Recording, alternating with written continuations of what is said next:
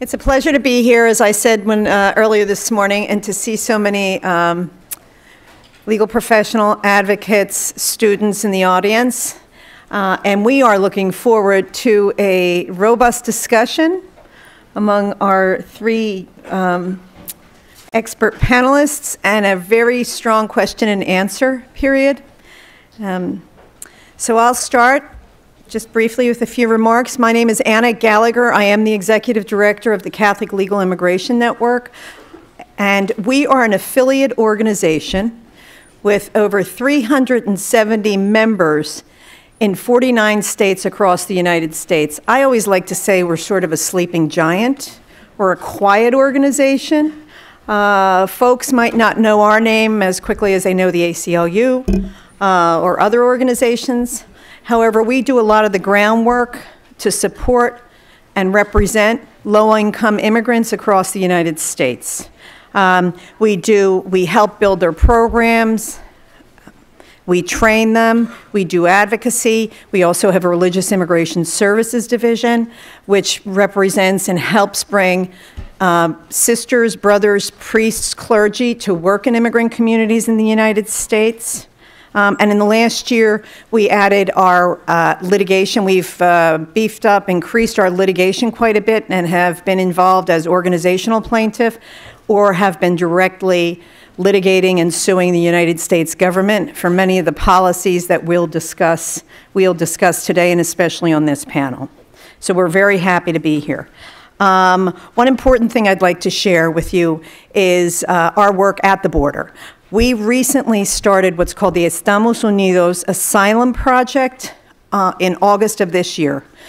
We generally do not do operations, folks. Clinic does all the building, supporting, accompanying, advocating.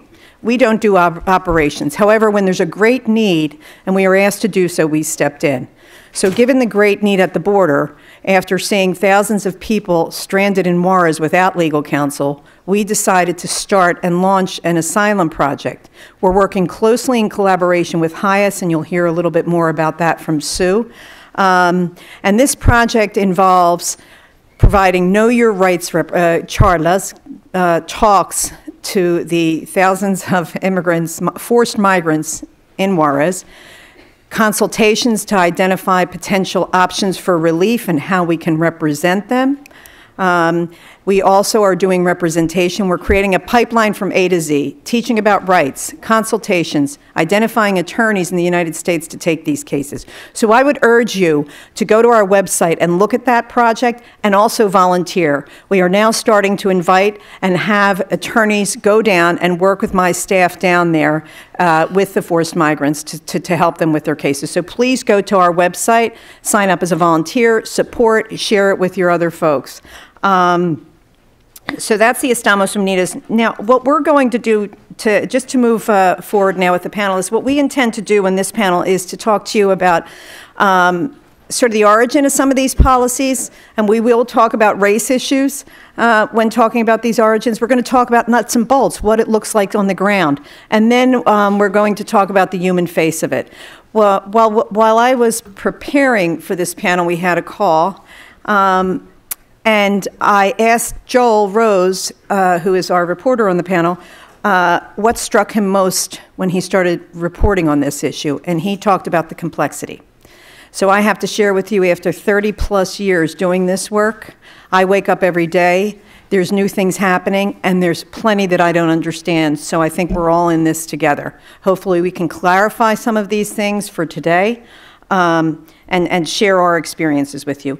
So just moving on to our panelists, I'd like to introduce you to Dylan Corbett. He is the founding director of the Hope Border Institute, which is a research, policy, work, leadership, and development and action organization unique to the United States and Mexico border region. The project turned 4 in May of this year.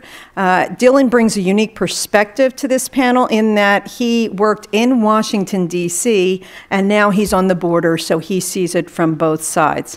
And he will talk to you about why the Hope Border Institute was started and share his experiences along the border and talk about it in terms of also the recent El Paso shootings. We also have Sue Kenny Fassler from HIAS, Falser. I always mispronounce it. Sorry, Sue. It's okay. From HIAS, she is the director of the Border and Asylum Network. She and her team have been working quite a bit this past year on developing processes along the border, services for the forced migrants. And so they've put fellows in different places along the border to assist the migrants there. She's going to share her role, what HIAS does, why they do the work, and she's going to explain to us the nuts and bolts, what is happening on the border today, the categories of people who are facing the migrant, these procedures, and what we can and are doing. And finally, we have Joel Rose, our immigration reporter from NPR. He puts a human face on these complex issues. He's relatively new to the immigration beat, and he's been quite busy. So I'm looking forward to hearing Joel's stories. And with that, I'm going to pass it over to Dylan to start our discussion. Thanks, Hannah. It's a real honor to be here. It's an honor to receive the invitation to be able to speak with you today, and I'm really honored to be among friends and colleagues here on the panel. And with my friends in clinic, and thank you for the work that you're doing at the border. It's really, it's been great to be able to collaborate with you on that, and it's so important, the work that you all are doing, actually, both of you. I also understand that this is an exclusive club. Not everybody who's invited to speak gets to speak at this conference, so I'm honored to be able to have something to say to y'all. I do want to talk a little bit about, Anna thought it might be appropriate to talk a little bit about the situation in El Paso. I come from the Hope Border Institute. We work in a binational way in El Paso and Ciudad Juarez. And so it's hard to talk about these immigration issues for us without acknowledging what happened back on August 3rd, just 2 months now. So on August 3rd, as you know, there was someone who drove 650 miles from another part of Texas, faraway place, to come to El Paso, Texas. And he took the lives of 22 Latinos. And the wounds for us right now are still fresh, the physical wounds, the psychological wounds, the spiritual wounds. And so we're still dealing with that. But if anything was made clear because of what happened on August 3rd with that matanza, and I use the word matanza on purpose because there are historical reverberations with what's gone on before, with the killing and the persecution and the torture and the lynching of Latinos on the border. This has been going on for some time. There's historical precedence for this. If there's anything that made clear on that day was that the same politics of exclusion, the same policies of xenophobia that are driving the policies that we're seeing on the border, in some way, directly or indirectly, we can have an argument about that, but that same spirit of xenophobia drove what happened on that day. And there are parallels and there are resonances between what happened and what we're seeing on the border. Sue's going to talk a little bit about the different policies and the different changes, the different things that we're seeing every day on the border. And it's true, we're dazed, just as we were on that day on August 3rd. We're dazed, we're confused, we're wounded by all these changes that we're seeing in rapid succession on the border. It's like being at the end of a fire hose. But if there's one thing that I would say from our perspective on the border that you need to keep in mind, whether it's remain in Mexico, whether it's the sending people to third countries, whether it's the deployment of the military, whether it's policies to make people wait in Mexico because they're metered or being turned back on the bridge, et cetera, et cetera, et cetera. At the end of the day, the only policy of the U.S. government right now on the border with respect to migration is simply deterrence. And it's deterrence at all costs. And it's deterrence whether that is deadly or not.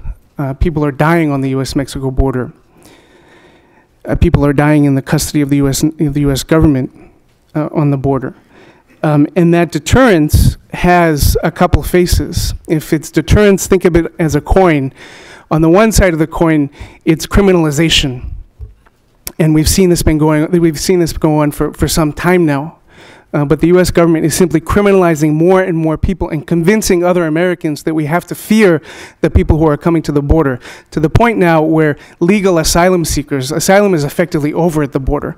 Asylum seekers are treated like criminals, whether they're detained or simply thrown back to a dangerous city like Ciudad Juarez. The pall of criminality has been cast over them.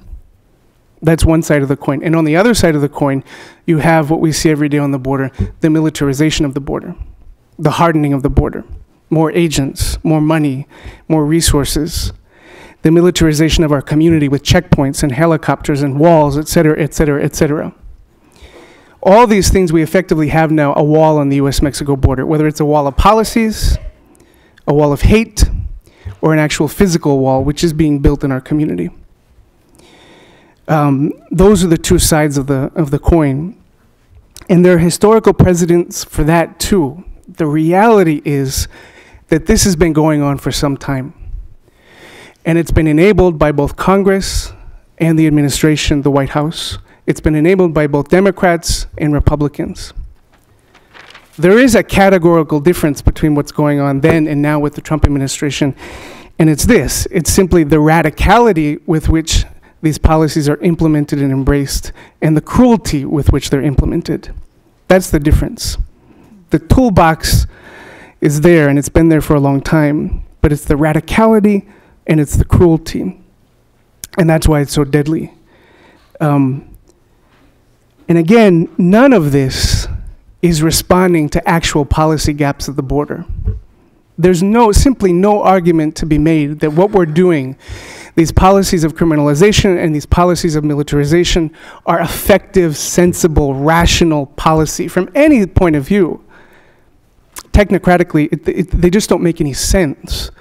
And so because of that, it's impossible for us not to see, and again, this is what was clarified, if there was any doubt for us on the border on August 3rd, it's impossible for us not to see that these are driven by a politics of fear, by a politics of hate, and by a politics of xenophobia. And it has become deadly. And not just for migrants anymore, but for people in El Paso. And that has to stop.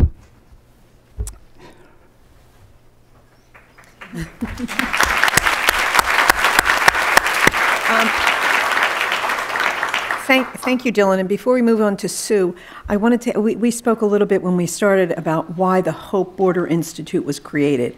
I'd like you to share a little bit about what we talked about with the audience. Sure. The Hope Border Institute, as Anna said, we turned 4 over the summer, and we were really driven by what happened in 2014. Again, in 2014, you saw the rise of arrivals to the U.S. Mexico border. And so the desire for the community was, there was a lot of things that happened at that time, humanitarian response, just like you're seeing now to the influx of folks who are coming to the U.S. Mexico border. Lots of humanitarian assistance, lots of humanitarian aid, lots of outpouring of volunteers, and so forth. But we also realized that what we needed to do as a community was to be able to work in a binational way across borders to make sure that our aspirations, our hope, our imagination, our vision for the border was implemented in places here like Washington, D.C.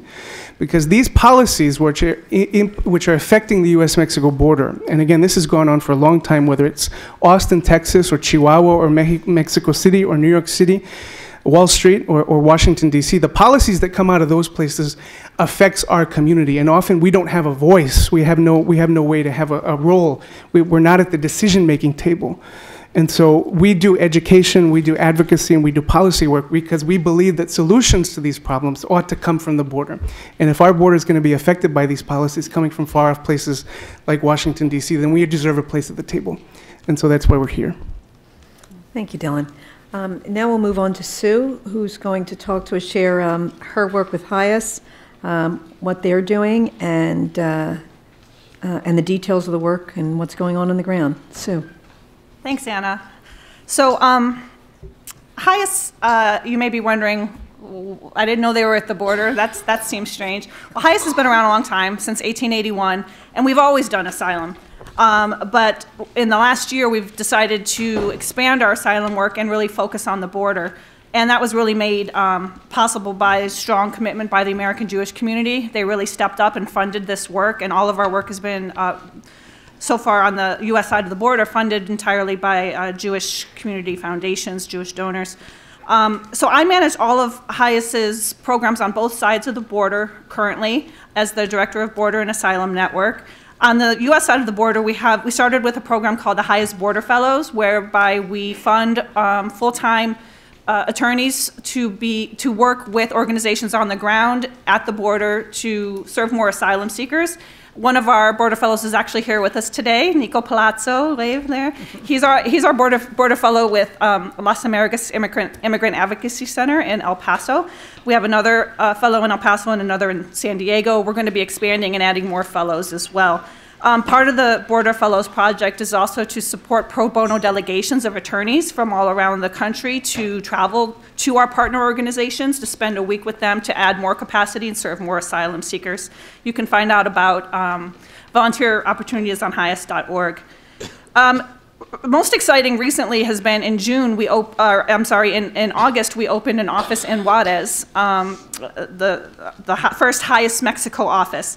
We're funded by UNHCR Mexico, and it's currently a legal office only with 2 Mexican attorneys and 2 paralegals, and we work very closely with the clinic staff on the ground there in El Paso to do the Know Your Rights presentations, one-on-one screenings, and refer clients to people like Nico, our border fellows on the other side of the border, to try to get someone out of MPP, for example, to represent them in their full asylum case.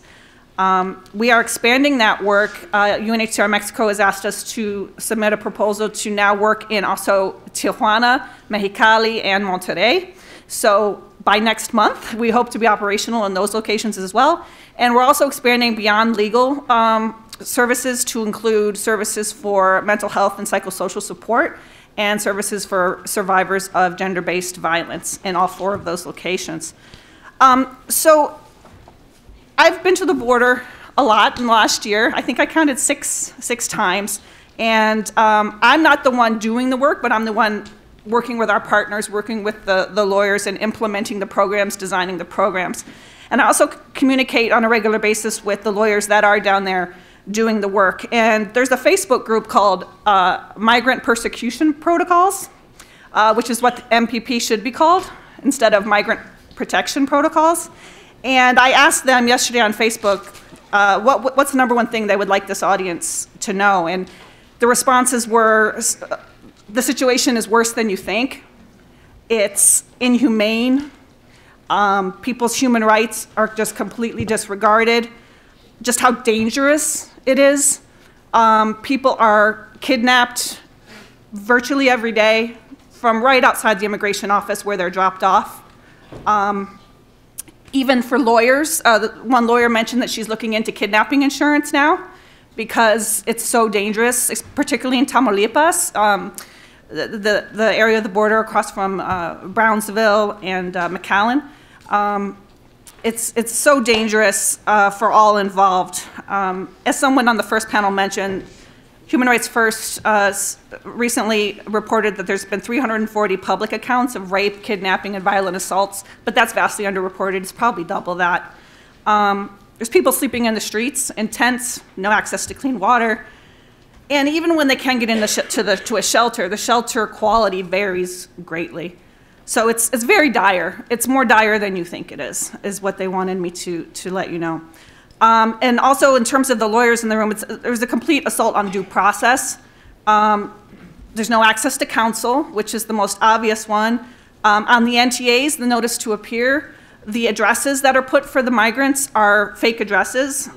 Usually it's for a shelter that they've never even been to. And some NTAs lately are saying Facebook as the address for the migrant. There are no longer going to be interpreters provided. They're going to be shown a video explaining their rights, but no actual interpreters do it during the hearings. And then there's the tent courts that are happening in Brownsville, and the judges that are only appearing via TV screen, and so they don't have the opportunity to really judge the body language of the migrant and really be able to assess their credibility. So it's, the order of the day is chaos and confusion, and it's designed to be that way. It's designed to be cruel. And there's no normal. Sometimes people ask, like, well, tell me a normal day. Well, there is no normal, and it's, again, it's designed to be that way because everything's unpredictable. But I'm going to do my best to walk you through some of the process. Some of you, this may be elementary, but I figure there's a lot of people here that don't know the nuts and bolts of how things work. But starting with metering. So metering is the process by which you, instead of being able to present yourself at the border and say, I have a fear of persecution in my home country, you are then you're instead put on a list called a metering list, where you have to wait your turn to do that. And that started in April 2018. And everyone has to go on the metering list, including Mexicans. Okay? So they're trying to flee the country in which they're being persecuted, and they're being told, no, get on this list, you have to wait along with everybody else. And every port of entry is different. Every port of entry handles their list in a different way. It's a different entity managing it. It's a different way that it's run. In Tijuana, the wait from the metering list is about 6 months right now. And that's just to present yourself, right? In Juarez, it's about 2 to 3 months. Some statistics I found said there's approximately 26,000 people on the metering list right now in the various ports. I've been hearing from my staff in Juarez that often they go through 50 names in a day, even though only like maybe 10 are being let in because so many people are not there. They get on the list and then they either cross irregularly, as you would say, and are without inspection, or they travel to other parts of Mexico. Currently, you may have heard about a situation in Juarez with Mexican asylum seekers being camped out around the 2 bridges. There's about 1,700. The numbers being reported sort of vary, but they are Mexican asylum seekers, and the reason they're camped out at the bridge is because, again, this unpredictability. One day, CBP came out and said, okay, we can take 50 Mexicans, and then 50 Mexicans got to go in, and then no one from the regular metering list got to go in that day. This is reported by my managing attorney in Juarez, and so word gets around, and everyone's like, well, I'm not going to leave. What if they do that again? I'm going to camp myself right here. And so they won't go to the shelter because of this unpredictability. And of course, it's a very dangerous situation because all the criminals know exactly where people are. So once you do get your number called, after this several-month wait, if you express a fear or persecution in your home country, you are either allowed in and you're detained, or you're put into MPP. So it's the Mexicans and people from non-Spanish-speaking countries are generally put into expedited removal, and then they go through the credible fear or reasonable fear process in detention, and then perhaps can become paroled or bonded out.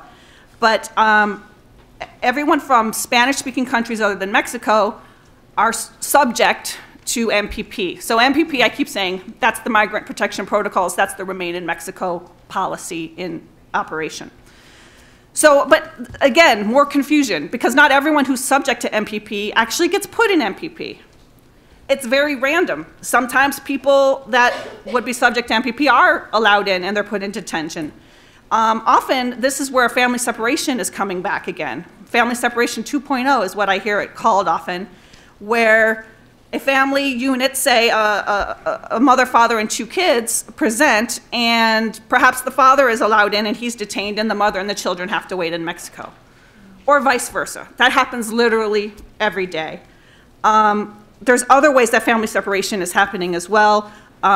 Nico was telling me about a client that he helped from a dad from Guatemala whose 2-year-old son was taken away from him because he had a wet diaper. And CBP alleged that he was a neglectful father. So then the child was then considered an unaccompanied minor because of this so-called neglect. So when you hear that family separation is no longer happening, don't take that at face value. So then what does it mean to be put in MPP? So you're in CBP detention and you're given an NTA, a notice to appear, with a court date on it that's usually several months away. And you're escorted by CBP to the bridge, and then Mexican migration takes over, takes you back, drops you on the street, basically, on the Mexico side. And you are there and have to wait until your court hearing of whatever's on your NTA. There's supposed to be some exceptions to that in terms of vulnerable populations that are not supposed to be put in MPP, unaccompanied children and people with severe health risks. In reality, people are put into MPP that fall into those exceptions every day. There's also an option to ask for a non-refoulement interview. And that means you are afraid to return to Mexico to wait until your court hearing. But you have to ask for it. You are never asked affirmatively, are you afraid to go back to Mexico? So either you have to wait till your hearing, which is, again, 3 or 4 months out, and affirmatively say it to the judge at the point when the judge says, do you have any questions? Because, again, they don't ever ask affirmatively. Or you have to find an attorney, such as our border fellows, helped by our staff in Juarez, to accompany you to the bridge and say this person has a fear of return for X reason. You have to prepare a packet. There has to be evidence. And then perhaps you can get a non-refoulement interview. But the non-refoulement interview is shrouded in secrecy. No attorneys are allowed to participate. They used to let us just listen in. No more. They're conducted by phone, by an asylum officer in Arlington currently. But it's very, very hard to win these interviews. Less than 1% of people that ask for a non-refoulement interview actually are granted it and allowed to be taken off of MPP, which means if they're taken off of MPP, they're then detained and put into removal proceedings. The people who have tended to be successful in getting out of MPP in the past have been LGBT individuals and pregnant women, particularly after the second trimester. But Nico was actually just telling me that even LGBT individuals, whereas before they used to sort of let them in as a matter of course and take them off MPP because of the discrimination faced in Mexico, now they actually have to have been a victim of some sort of crime, some sort of violence before they'll even consider taking them off of MPP. So it's very, very hard to get out of MPP. We now have this third country transit ban that we're dealing with, which says that anyone who entered after July 16th has to have sought asylum in a transit country and been denied before they can apply for asylum in the United States. And that applies to everyone along the southern border, except Mexicans. And in terms of how that's playing out so far, there was no guidance given to the judges, so it's been really hit or miss. Some judges are sort of tossing the football and saying, we'll deal with that at the individual hearing. Or, there's been a lot of varying responses. I've heard of judges that asked, there was a friend of mine who's an attorney in El Paso that happened to be in San Antonio when there was a hearing in Brownsville via TV. And he asked her randomly, it was Taylor, hey, will you write a brief on this? Because I don't know what to do. And then he ended up applying the third country transit ban to this person anyway. It's a mess, okay? It's a mess. And then the last thing I wanted to just touch on was this idea of IOM, the International Organization for Migration, is being funded by the Department of State of the United States to provide assisted voluntary returns from these border cities. And there's been about 3,000 people so far from Honduras, Guatemala, and El Salvador that have been provided with free trips, bus or plane, to go back to their home countries. And those of us who are advocates really question the voluntariness of this because after waiting for months and months and months, to even present your claim, and then you're put in MPP, and then you have your first hearing 3 months out. Oh, and by the way, there's more than one hearing. There's at least 3, usually 4 or more, before you actually have your individual hearing. Those are several months apart. So you're talking a very long time that people are waiting. They get they're tired, they're desperate. And so that's why we question, is this, how voluntary is this really? And are people being returned to harm? And the answer is, advocates feel that most certainly they are. And this is being funded by the U.S. government. Also, these people who return, if they're in MPP and they decide to take IOM up on their offer to go back to their home country, then when it does come time for their next hearing date, the judge will order them removed in absentia. So they'll get an in absentia removal order, which will then bar them from ever seeking asylum in the U.S. again. And they're not being advised of this.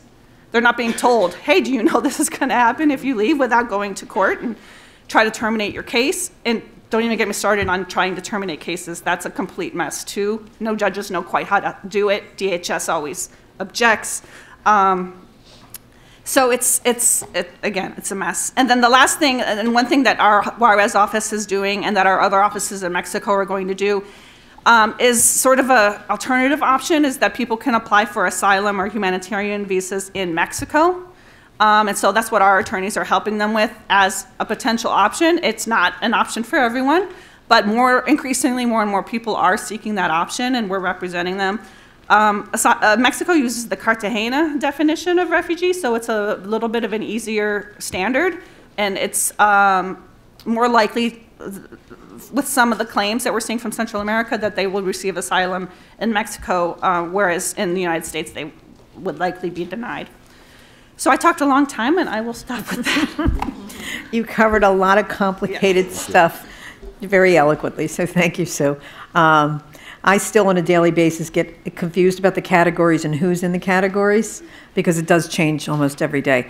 Joel, now we'd like to hear from you, as you've been reporting on the front lines, and you're talking to people and asking them about their experiences, both at the border and I believe in Central America. So please share.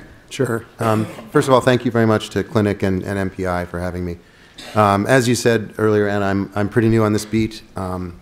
When I started 3 years ago, it would have been very difficult to picture me on this stage because I knew pretty much nothing about immigration or immigration law.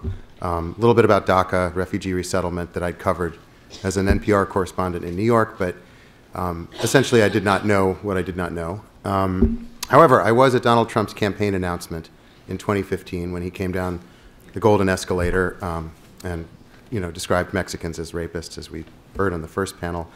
So I knew that his rhetoric on immigration was going to be different than previous presidents, and that he'd run on a platform of cracking down on illegal immigration. But I was still pretty surprised, how quickly he started rolling out policies aimed not just at illegal immigration, but at legal immigration too, and asylum, as we've been hearing. And so basically I had to learn on the job a lot of things, and I tested the patience of my sources, some of whom are in this room, and so thank you to them.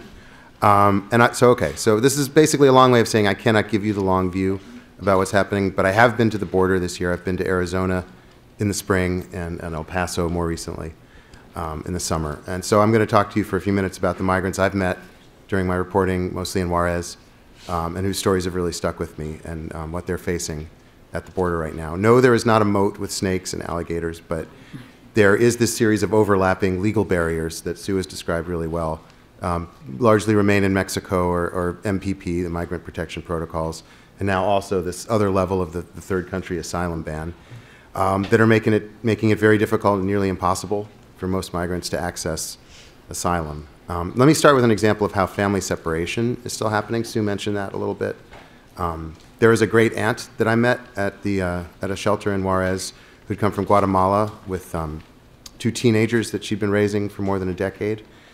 She was trying to get them together with their mother, who's in Los Angeles. The kids were allowed in at the border as unaccompanied minors, but their great aunt was not allowed to accompany them because that's not considered part of a nuclear family by CBP. So the kids were eventually able to reconnect with their mother in LA, but the great aunt was returned to Juarez under MPP, and it's unclear, maybe even unlikely, that she'll ever get to join them.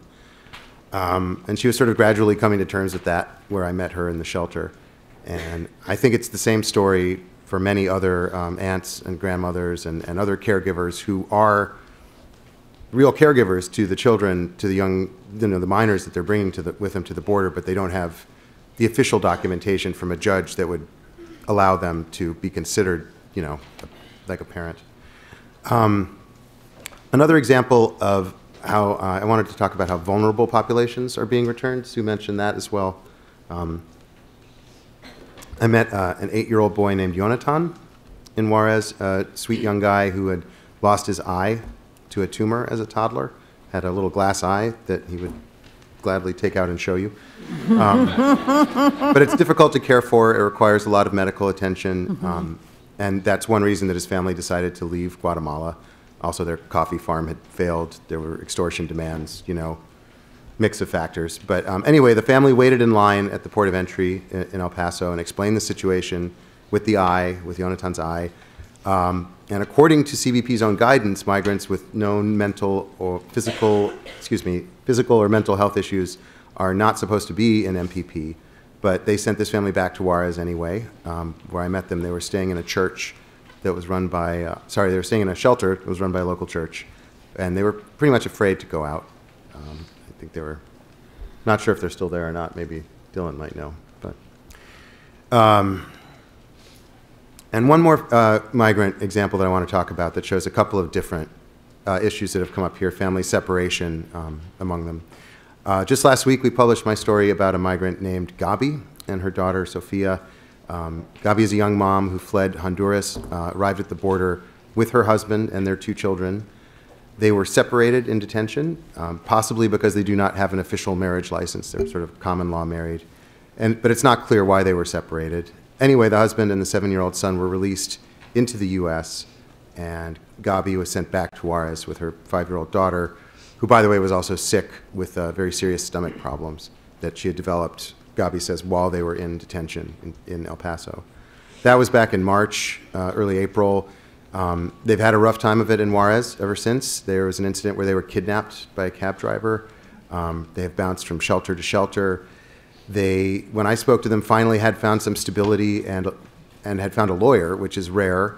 Of the almost 50,000 people that we know have been sent back to Mexico under MPP, I think only 2% have found lawyers, is the statistics from TRAC. But so Gabi's daughter, Sofia, was still sick. She was losing weight. She had dropped from 40 pounds when they arrived at the border to just 26, 5-year-old. And the mother felt like she was in a really impossible position of having to pick between her 2 kids. You know, whether she should be fighting to try to get into the U.S. to rejoin her 7-year-old, who was with the father in Connecticut, or go back to Honduras, which is the place that she thought she could get, you know, the best chance of getting her daughter healthy again, even though they would have to be in hiding, essentially. But so after spending 6 months in Juarez, her final asylum hearing was supposed to be last week, but she did not go. She took the bus that Sue talked about. Gabi and Sofia took the bus back to Honduras. Her lawyer told me that she was disappointed. She thought they had a decent shot at asylum, or at least they would have if they had been in an asylum court other than El Paso. But Gabi decided to go back for her daughter's sake. The other thing I wanted to talk about just briefly, besides the legal obstacles that I saw when I was reporting in Mexico, was the soldiers, the Mexican soldiers who are very visibly there to try to discourage migrants from crossing into the U.S. In the summer, they were easy to spot at the border. I don't know if that's still the case, but you know, I was with a photographer, and several times this happened. We would walk up to a group of soldiers, try to talk to them, ask if we could take their picture, and they would say no, no, no, no, and then they would walk away. And they would come back with their helmets and their full big guns, and then they'd say, "Okay, take the picture now." And then they would sometimes talk to us too a little bit, but you know, as long as you don't want to know their names, they were sort of forthcoming. We watched some troops sort of detain a migrant family from El Salvador who were trying to cross sort of west of El Paso, you know, where Mount Cristo Rey is. They were sort of trying to cross into New Mexico, a mother and 2 kids who had gotten, you know, thousands of miles from El Salvador all the way to the border and could literally see New Mexico, but these Mexican soldiers were there sort of blocking their way, and they did not make it, at least not while I was watching. They didn't make it into the U.S. to ask for asylum. So the conclusions that I was hoping to leave you with, I mean, I think the administration has pushed a lot of the responsibility for what's happening both from an enforcement and a humanitarian perspective to the other side of the border, to Mexican authorities, both, you know, in terms of the enforcement with the soldiers and in terms of caring for these almost 50,000 migrants who are stuck in Mexico until their hearings. And I think from the administration's perspective, this is working. The head of CBP recently called the Migrant Protection Protocols a game changer. It seems to be essentially the linchpin of the administration's strategy for dealing with the asylum flow at the border. When the administration has been asked about the safety of migrants under MPP, they have said a couple of different things. One, The head of CBP said last month that reports of kidnapping and robbery are uncorroborated and unconfirmed by Mexico. Secretary McAleenan, Acting Secretary McAleenan, was asked a few weeks ago at an event like this one about the safety of migrants, and he said they are talking to Mexican officials about how to make the system work better with more access to shelters and lawyers. So kind of acknowledging that problems exist, but doesn't, not the level of worry that would stop them from actually sending people back. The other thing to grapple with is that the border flow numbers are down, from a high of more than 140,000 in May to just over 64,000 in August in terms of the number of migrants taken into custody at the border. So the administration would argue that these changes, especially MPP, are a big reason why we've seen the numbers go down. Also, they talk about cooperation with troops at the border, the southern border, and also the Guatemalan border between Mexico and Guatemala. So, and I think conditions on the ground are bad enough that, as we see, at least some migrants are giving up on making asylum claims in the U.S. and are going back, which suggests that they have lost the hope that they had of finding a better future for their family that was driving so many people to make this trip earlier in the year. I mean, it seems like some people, for some people, that's no longer true. And some people are choosing to stay in Mexico, and I've heard that there may be growing numbers who are seeking asylum there, but many others are deciding to go back to the situations they left, even when those situations are very bad.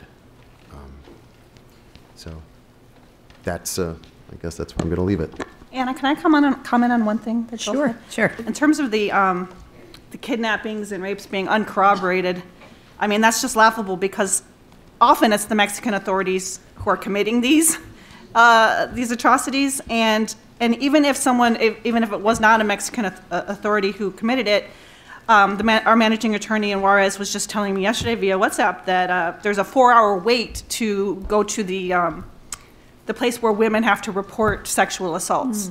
So it's not surprising that they think it's uncorroborated because they put up every barrier to actually be able to report these crimes, and of course people aren't going to report on those who are committing the crimes.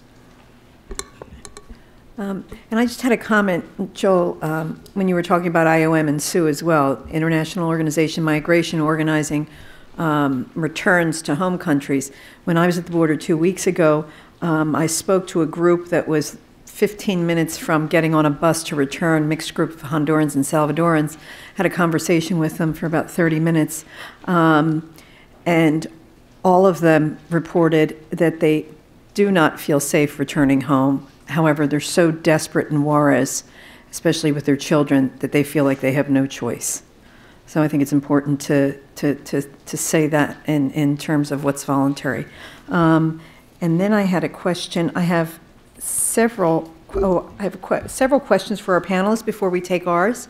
In terms of resources in Juarez for shelters and humanitarian aid, Dylan, I wonder if you have any information to share with us, because when I was there and visited some of the shelters, by the government shelter officials' own admission, there are not enough shelter space to house the migrants right now, and the person was not sure if they were going to receive more resources. So I wonder if you have any information to share. Yeah, sure. So Juarez is, Ciudad Juarez and El Paso is one slice of the pie along the border, but I think it's representative. MPP, or Remain in Mexico, was rolled out first in Tijuana, and then later on came to El Paso, where it was really scaled up. So we saw the first, it was rolled out and implemented on a large scale in El Paso, and we've seen the effects of that.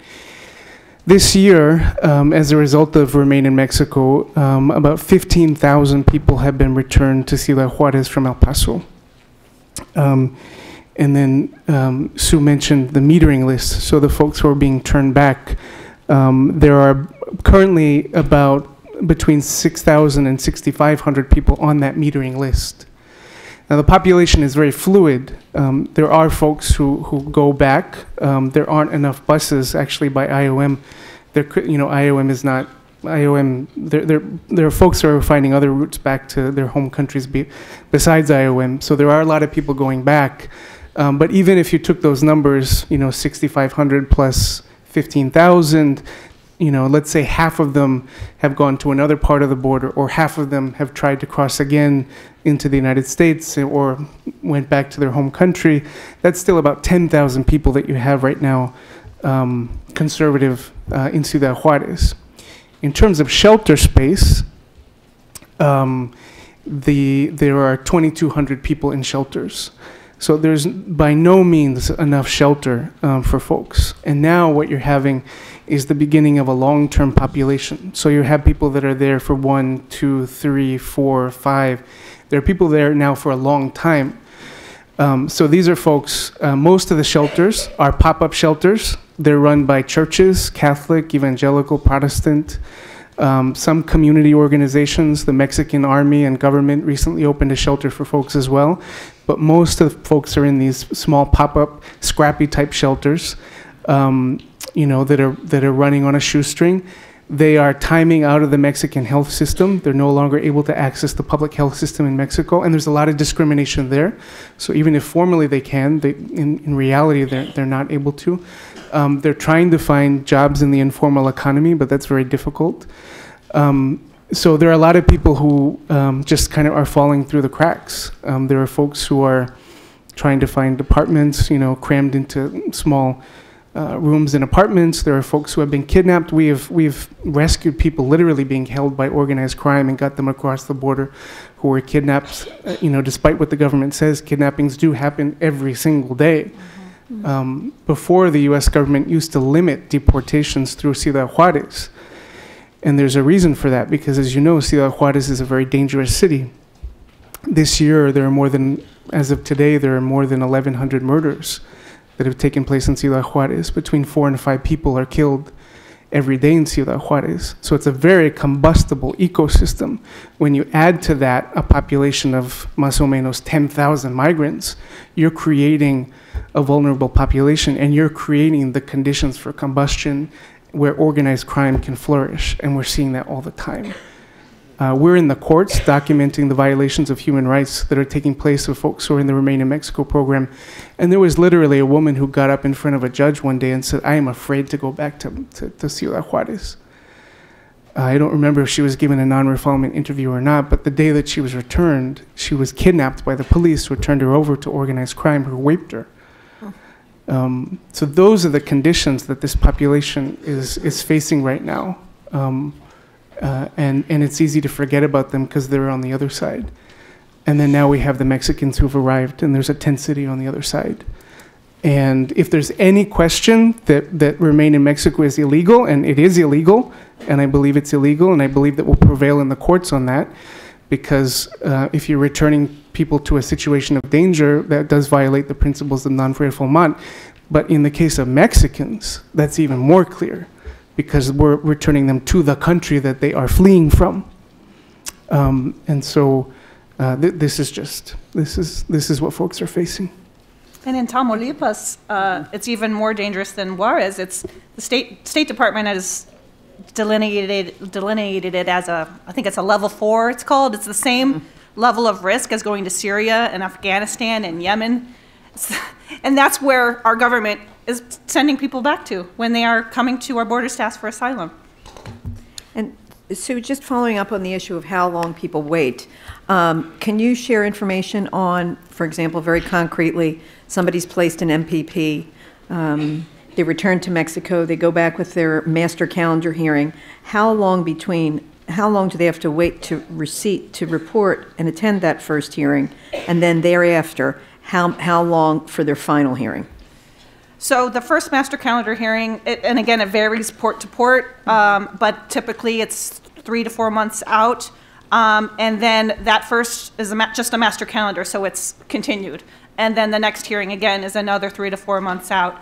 And that they have to go back and they get continued at least usually 3 to 4 times, Nico? 3 to 4. It depends on, on their particular situation, whether they filed their own asylum application, a 589, whether they ask for more time to find an attorney, various things. But generally, their individual hearing where they're not, where they're heard on the merits is generally not till the third or fourth time that they've gone back to court. And again, it's 3 to 4 months in between each of those. Okay. I was going to say that Gabi, the woman I wrote about in Juarez, she got from her initial placement at MPP like very early on when it had just expanded into Juarez, I guess, so early April, late March. And she got all the way to a final hearing by September, which I think was quick. Her lawyer felt that had moved through about as fast as it could. Yeah, the early people in the MPP program got through faster, but it's getting longer and longer as more and more people. Yeah, I'm hearing about people getting like notices to appear well out into 2020, right? Oh yeah, for sure, 2020. Yeah. I think the latest one I heard recently was June 2020. Wow. So I think it's important, folks, for us to understand that people may well have to wait up to a year to get their full hearing before an immigration court on their asylum application, and that clearly has a huge chilling effect, if not a freeze effect, on accessing the asylum system.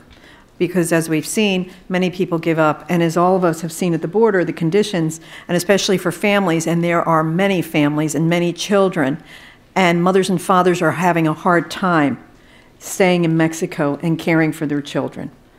So this is another way to essentially decimate the asylum system. I'm curious, Sue, as to the role of UNHCR along the border, and I don't know, Joel, Sue, or Dylan, if you can talk to us about that and share that. Well, I know, I think Kiara's on the next panel, that she's with UNHCR Washington, so perhaps she could speak more on that. I mean, just sort of off the record, what I've heard is it's just very tricky for them. The U.S. is the #1 funder for UNHCR. There are now some, what are they being called? Border liaisons or something or other that are, there's one in El Paso and one in San Diego, but they have to sort of keep a low profile. And then it's UNHCR Mexico that is funding our work on the Mexico side of the border, but it's like an emphasis on accessing Mexican asylum, and I mean we have to be tricky about it. Like that we still provide information and referrals on the U.S. asylum system, but they can't come out and be as strong apparently about this issue. But I'll leave that to our UNHCR colleagues to go into more depth on. And that's great. Smart. So just one more question before we open it up to our audience. I'm curious, Dylan, are you seeing any other cross-border initiatives similar to the Hope Institute in other border points? And it's my understanding as well that the Hope Institute initiative is a faith-based initiative as well. So if you could share that information with us. Yeah, there's a lot of work is going on. And there's a lot of faith-based work that's going on. The network of migrant shelters throughout Mexico is largely a faith-based initiative, and it's been going on for some time. And they're bearing the burden of it. We've transferred the burden of this problem. I think Joel stated it well. To Ciudad Juarez and folks in Mexico, and that work is largely being taken up by faith-based organizations. But the situation is so fluid, and even when you look at a program like Remain in Mexico, the way it's being rolled out in different parts of the border, it just looks very, very different depending on where you are. So it's really hard to coordinate. It's really hard to coordinate across different sectors of the border and throughout Mexico. But yeah, there are a number of faith-based initiatives. They look very different. Most of them are scrappy and grassroots, and they've been doing this work for a long time. Okay, thank you. So we'd like to give an opportunity to folks to ask us your questions, to give us your thoughts, any information you have if you've been on the border. So please, there's a microphone here and there's a microphone on the other side. Everyone's too sad. I'm going to ask a hopeful question at the very end. Okay. Yes. Hi, thank you very much. My name is Beth Ferdig. I'm a reporter for WNYC Public Radio in New York. Joel covers national immigration. I cover what happens in New York. And like Joel, I started doing this after Trump got elected. I was an education reporter for 10 years, so it's been quite an education. I focus on what's happening in New York, which has the largest immigration court in the country, and 4 out of 10 New Yorkers are foreign-born. All of this is a big issue. And I would typically see immigration judge master calendar hearings of 80 to 100 each morning in New York, tons and tons of families coming from the border, and it's still very busy. But with what you're describing, I'd like to know more about how the pipeline may be narrowing, and if I will be seeing as a reporter big changes in terms of the number of people coming from the border, because there were so many people and the families were being pushed through on an expedited docket, and judges had to decide on their cases very quickly if they came from the border. Do you see that this pipeline is going to, who is getting through is what I want to know. How much is it going to change and how soon? Accompanied minors. Dylan, maybe I can start. A significant amount of folks are still getting through. When you look at Remain in Mexico, I think it's somewhere around 50,000 folks who have been subject to this, between 14,000 and 50,000 folks all across the border who've been subject to the program. I think we have the data for, what are we in September? So I think we have the data from, no, we're in October. I think we have the August numbers, and we're trending down significantly. We're in the 60,000 folks, 50, perhaps we're approaching 50,000 for September in terms of arrivals to the U.S. Mexico border over that month. So the numbers are definitely trending down as a result of Remain in Mexico, as a result of the deployment of the military to both sides of the border and throughout the country, as a result of a number of these different actions that we talked about. So they're having an effect on those numbers, and then always at the end of the summer, there's always a bit of a trending down. But if you look at just that number, Remain in Mexico, 50,000, that's a small slice of the population. So there are still significant folks who are getting through. In El Paso, though, it's gone down dramatically. Yeah, I mean, go ahead, Dylan, sorry. Sorry, so there was a point where we were having 1,000 folks a day or more released into El Paso some months ago, but now we're about 100, 150 who are released every day into El Paso. So folks are getting through. I'll just say this and then turn it over to Sue. What's particularly troubling to me about Remain in Mexico and the fact that it forces people to remain in our court system in El Paso is that there are tremendous disparities in the immigration courts throughout the country. And when you look at immigration courts on the border, the adjudication level, the percentage goes way down. In a place like El Paso, there are judges who basically are virtually never granted asylum. And we hover between 1% and 3% approval rate every year. And nationally, it's about 40%. In El Paso, because of aggressive measures by many administrations to crack down on the border. That's why we have these inequalities that are present in the immigration court system. And so if you're trapped in the El Paso system, you're at a disadvantage if you can't get to somewhere like New York. And so that's also troubling about these programs which force people to stay on the border. Sorry. No.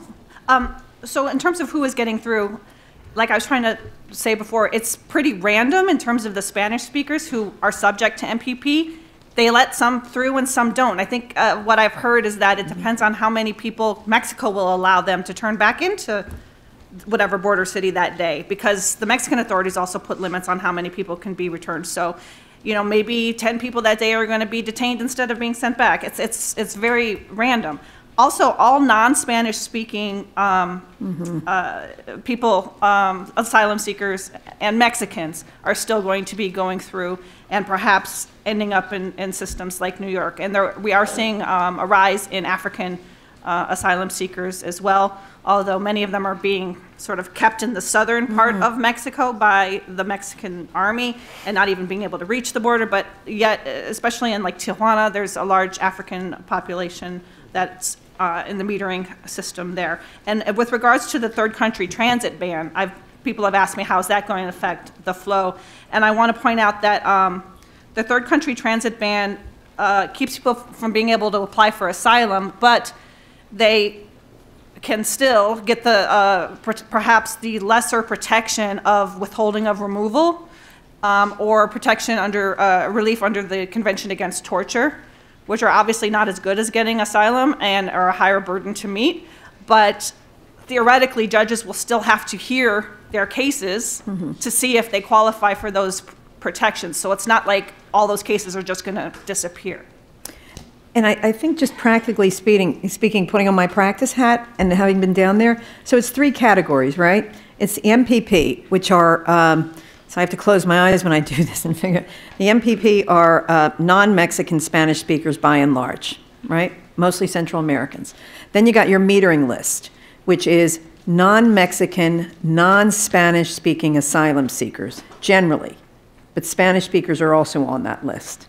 And then you have your Mexicans, so it's 3 categories, folks. That's how I remember it. Then you have your Mexicans who are on the border trying to seek asylum. So the people that are... But they're also metered.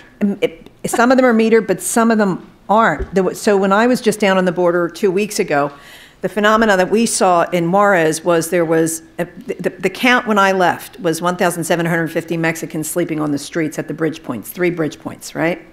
And they were seeking asylum. They were afraid to go back home. Each and every one I spoke with, and I spoke to, you know, quite a bit for 2 full days, were afraid of cartel violence. And they were waiting on the bridges. There was a copybook kept by 2 migrants on 2 distinct bridges with the names. There was another copybook on the 3rd bridge kept by a soldier. So it's like the fox in the hen house, right?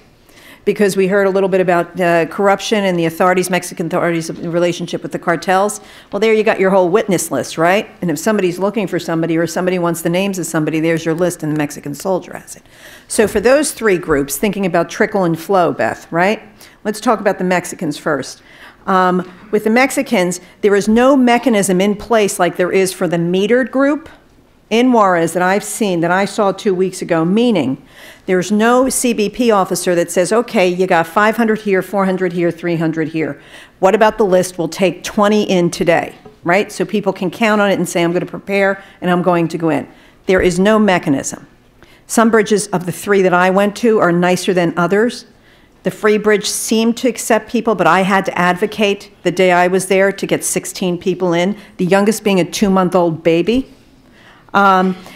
The Santa Fe Bridge, the day I was there, I had to advocate, and the families, 12 people, 3 separate families, had to wait in 95-degree heat in the bridge for 3 hours. The youngest child there was 2 years old before they would accept them for their interviews. And then I had calls from some of the bridge attendants, meaning the migrants, who said since I was there a full week later or 10 days, no one else had been admitted. Right? So I don't know if that's retaliation, chaos, they're taking the metering people first, because I have a lot of questions. I'm not going to assume, right? So you get your MPPs who are processed and thrown back. You got your metering, who actually the Mexican government is involved in talking to CBP on the phone and saying, okay, I got this group. And then you have your Mexicans sleeping on the streets, and I'm talking babies, infants sleeping on the streets and randomly waiting to get called. So that's the situation. So in terms of trickle, Beth, that's a good point. So in theory, your Mexicans who are crossed, right? So I reported and talked to some of the family members after. My one gal who was 4 months pregnant was released. Her 2 nephews who were unaccompanied minors were released. They're in North Carolina. Her husband and her brother were detained. So there's people being detained. What's not clear to me is, so you have the Mexicans who are seeking asylum, go in, accepted. Are they going to be detained indefinitely? Are they going to be giving ankle bracelets? Are they going to be released, etc.? The same with the metering folks. So I'm not clear on that, and frankly, I haven't been looking at those numbers because we're focusing so much on Juarez and trying to find counsel. But I do think, you know, it's an issue. So I'm wondering if, no more questions, folks? Wonderful. Please come to the mic. I have a young woman here, and then I have this gentleman here. Hi, everybody. Thank you for being here. So I think in the last panel, we touched on this idea of how much border security is enough border security. And I think you also touched at the beginning in the opening remarks about how border communities often don't have a voice in a lot of these decisions being made. Mm-hmm. So if we lived in an ideal universe where people finally were able to come to the table and have this discussion, what would that look like for border communities in terms of border security? What would you guys ask for? What would that be? What would the ideal version of that be? That's a good question. We might have a separate panel on that. I have to be more diplomatic in my gestures, apparently. I mean, it's a complex question only in this sense because there's like the broad vision, right? But then there's also the reality. So let me start with the reality. If you look at the beginning of the Bush administration, we had about 11,000 on paper, because Border Patrol has incredible problems with retention, Border Patrol agents. We had about 3,000 ICE ERO, the deportation agents or their equivalent. And we had the CBP numbers, I'm not sure, I want to say around 12, 13,000.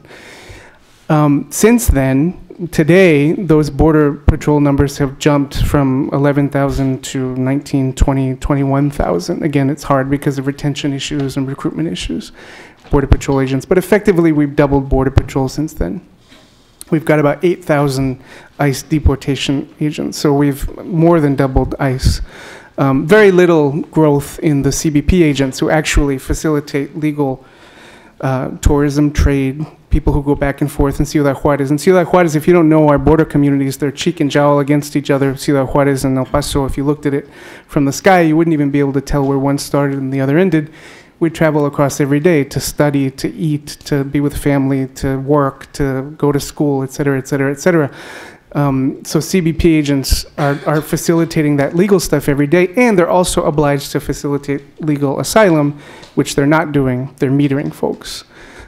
So we've invested a huge amount. The footprint of the federal government in border communities is huge. On top of that, on top of the so-called boots on the ground, we have, we have drones, and we have, our communities are literally militarized. We have drones, and we have walls, and we have checkpoints which ring our communities where you have to stop, and divide, literally divide our community into documented and undocumented. And so we have militarized the government with this massive federal government footprint, which disproportionately impacts us as border communities. And effectively, we've turned those 100 miles of the border into a deconstitutionalized zone. And wait, it could come to you too, because we're 100 miles away from we're not 100 miles away from the ocean right now. This is legally the border too. So you will see that the border is a harbinger of things to come, right? So it's a civil liberties question as well. In terms of resources, we were spending in 2004 about $11 billion on border security. Right now, we're like around, you all know how hard it is to track the federal budget, right? But it's about $22 billion. When we hit that $20 billion figure during the Obama administration, that was significant because that meant that we were spending more on other federal law enforcement, FBI, Secret Service, DEA, ATF, U.S. Marshals, all that combined. Wow. That's where our priorities are as a country in terms of immigration enforcement on ICE and CBP and all that stuff. The fact is that every single time we get immigration reform, and there hasn't been a lot of it, or there's an opportunity for immigration reform, so under the Reagan administration or under the Clinton administration, the opportunity we had under the Bush administration, the opportunity we had under the Obama administration. The fact is, every single time we get reform or an opportunity reform, we always get more border enforcement. And it's never enough. It's never enough. The border is always sold down the river. And that happened with the Obama administration's plan as well. And we didn't even get reform, but we got more enforcement. So if we're going to have, living in the real world, if we're going to have that massive federal government footprint, if the federal government's going to be on our neck like that at the border, then at least we need to inject transparency, accountability, and oversight into that system. At a minimum, in a utopian world, and this could be another panel, we would demilitarize. And we would think about the border differently. Just one example, we think about the border as this place that has to be sealed, right? That's what's wrong with the wall. People wonder why we have such a visceral reaction against the wall at the border. People think, oh, it's just a tool of national security. Well, for us at the wall, what it does is deepens the othering of the folks on the other side of the wall. We think the other side of the wall is dirty and dangerous, and that the people over there are threats. And it makes us think that we're innocent. and we can just wash our hands of everything that happens, that we're not involved in the trafficking of drugs and people. We're not involved in the inequality that generates migration. James Baldwin said Americans are addicted to innocence. That wall solidifies that. Right. So we need to get towards demilitarization. Okay.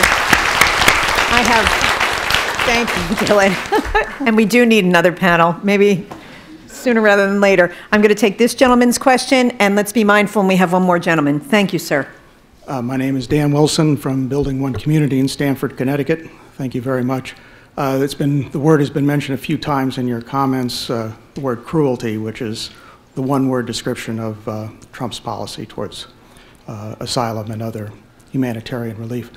I have a question that Dylan sort of began to touch on. This is taking place in the context of the large-scale, legitimate, legal, commercial, and human movement across the border every day. Cities like El Paso are among the most dynamic in the country. Juarez is also a very dynamic place despite the crime issues in the city.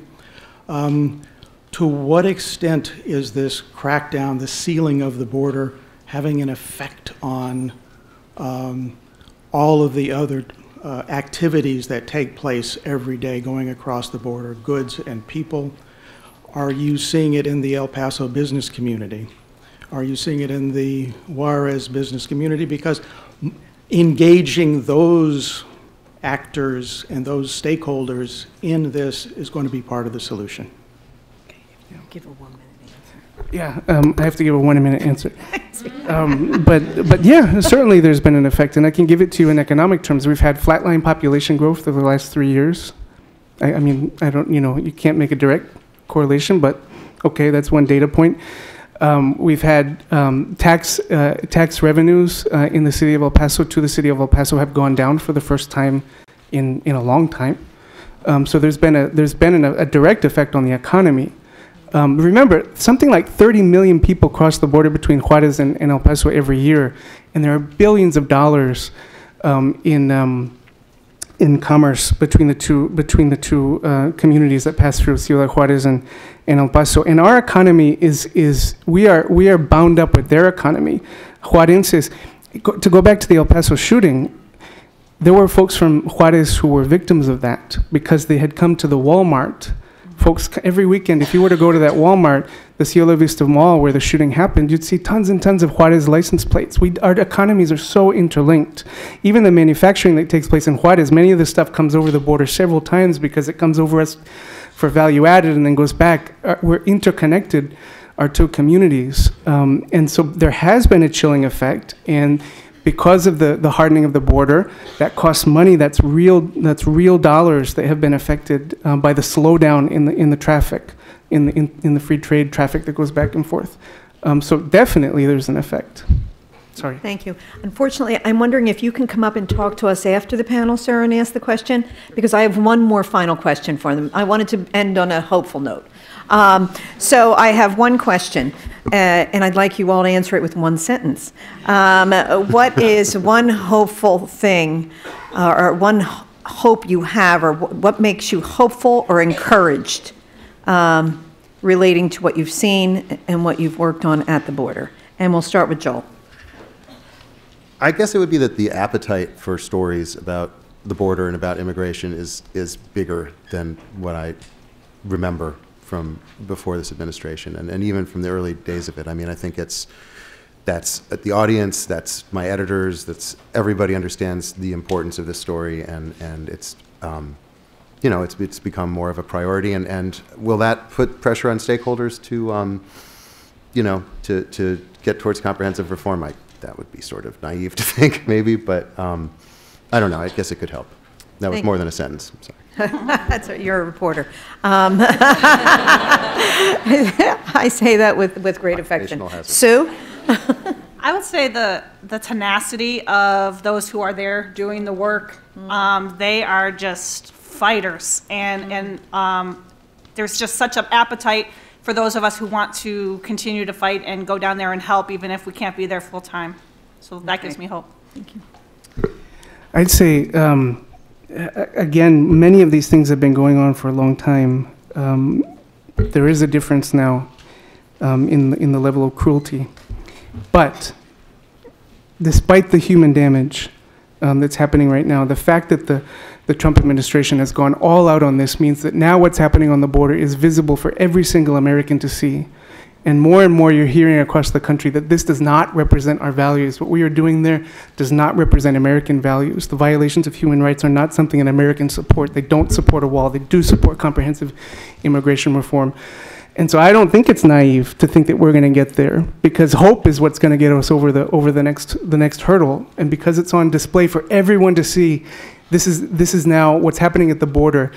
We have an opportunity to make what's happening at the border define who we are as a country. And I think that we're going to choose well, and we're going to have an opportunity to do that. The Trump administration, at its peril now, has politicized this to a degree and has made this visible to a degree that is unprecedented. And now we have an opportunity to push back in a real way. And so I believe hope's on the way.